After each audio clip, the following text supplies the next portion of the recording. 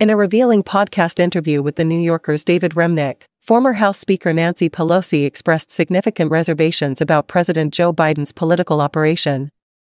During the discussion, Pelosi reflected on the moments leading up to Biden's decision to withdraw from the 2024 presidential race, remarking, "I've never been that impressed with his political operation." This candid admission came after Pelosi was noted for her apparent skepticism on MSNBC's Morning Joe, signaling doubts about Biden's campaign viability. Despite her critical stance, Pelosi clarified that she did not actively campaign against Biden among Democratic peers, maintaining direct conversations solely with him.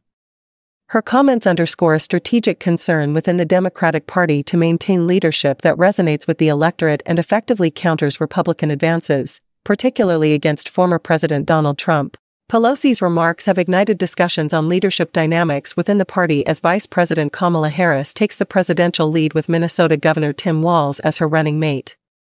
The interview, laden with political insights, was released by The New Yorker on Thursday, marking a pivotal moment in the Democratic narrative as they approach the upcoming election.